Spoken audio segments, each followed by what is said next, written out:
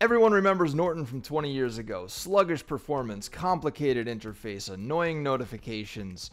But Norton has changed a lot in the last few years, making it one of the best-selling antiviruses on the market today. But is it actually better now? Is it worth all the hype?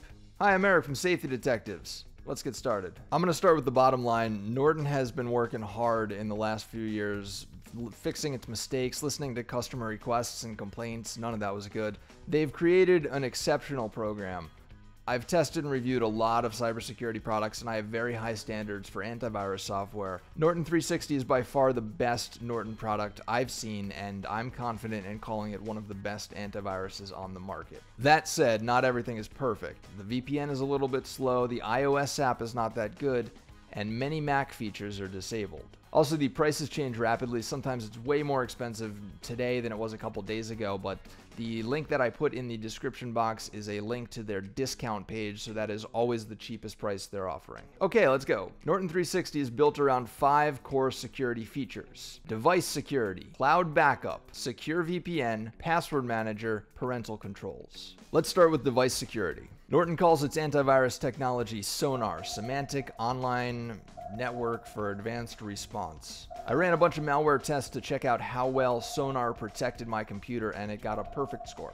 Norton prevented simulated attacks to encrypt my files, transfer data away from my computer, and infect my computer with several Trojans. I also tested Norton's full scan scanning engine, which completed in under 2 hours. I was able to use my computer throughout the scan without any noticeable slowdown, so that's good. I let one malware file escape the scan by choosing not to quarantine it, and Norton's full scan detected this file. Nothing got past Norton's SONAR system. It's simply just a top-notch antivirus engine up there with the best of them: Avira, Bitdefender, McAfee, Kaspersky.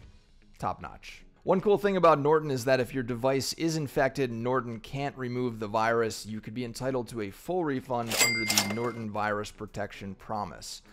This is a very generous offer. McAfee has a similar policy, but most other brands don't offer this kind of guarantee, and it really shows that Norton stands behind their product. Cloud backup. Norton's cloud backup offers secure remote storage for important files. As you can see, Norton is much more generous than the competition. I found the whole storage system very easy to use, very user-friendly. You can easily access your files across your phone, your home computer, your work computer, wherever, and the app looks great. One important aspect of cloud storage is that it protects you from ransomware. Hackers can use ransomware to encrypt your files and force you to pay for the decryption key. But the cloud backup is a way to defend against that threat. If your files are safely backed up on the cloud, it won't matter so much if the originals on your device get encrypted. So in short, the cloud storage is easy to use, secure, and offers way more value than the competition. A virtual private network, or a VPN, helps you to protect your data that leaves your device when you access the internet. Using a VPN is crucial when you connect to public Wi-Fi networks, so whenever I travel or work from a cafe or co-working space, I'm always first connected to a VPN. Norton's VPN, like many other VPNs, uses 256-bit AES encryption, which is very secure.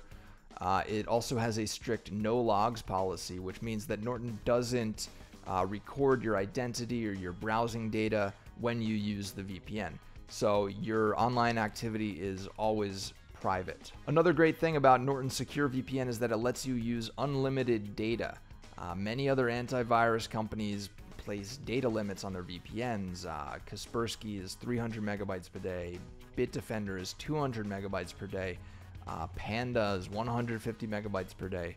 So again, Norton is offering great value here. But when I tested Norton's VPN speed, I just wasn't that happy with it. VPNs always slow down the internet a little bit, but Norton slowed it down a lot. That said, it's still probably fine for most people. You can still stream high quality video, access geo-restricted Netflix, you can browse securely. None of that's a problem, but something more data intensive like, immediate streaming of 4K Ultra HD video, that's probably not going to be that easy to do with Norton's VPN. Password Manager. Norton's Password Manager allows you to store and autofill usernames, passwords, and credit card information. Like the VPN, Norton uses 256-bit AES encryption, which again is very strong. I like a lot of the features here, checking the strength of existing passwords, generating strong passwords, automatically changing passwords across sites. Features like Norton's auto-change password are very rare, even among the best password managers on the market. As far as I'm aware, only Dashlane and LastPass have a similar feature. Dashlane's version is more developed, works on over 300 sites. LastPass's version works on about 50 sites, which is fewer than Norton's password manager. So, in short, Norton Password Manager is pretty good.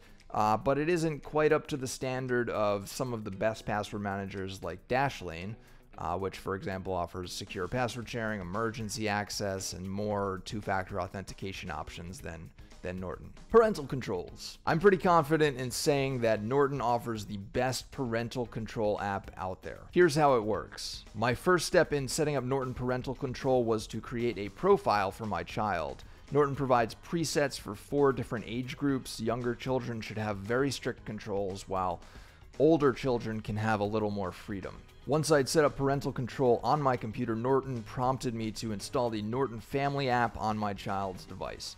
And setting up that other device was very, very simple. Norton asked me to consent to specific functions, such as location supervision, on my child's behalf, and it explained the implications of doing so. I used the parental control feature to limit how much time my child could spend on their device per day. I also imposed a curfew which disables some apps after a certain time of day. Here's what Norton displayed on my child's device when I tried to use an app after the curfew time. I also received an email to let me know what my child had been doing on their device that week. Important to note, Norton Parental Controls doesn't help you spy on your kids' communication. There is software for that, but I much prefer Norton's approach. It's way more respectful. I like it a lot better. The downside to this is that the parental control feature is not available for the cheaper plans, only from 360 Deluxe and up.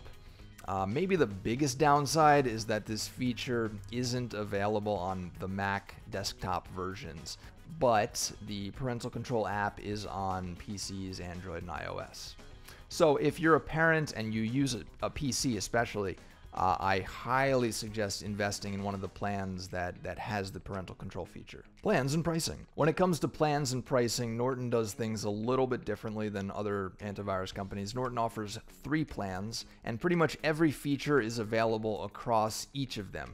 The 2 more expensive plans offer more licenses, more cloud storage space, and access to the parental control feature. I really like this approach. It gives a wide range of features across all plans to help everybody out regardless of the budget. This is a really cool thing that a lot of other antivirus companies don't do. So, bottom line, is it worth the money?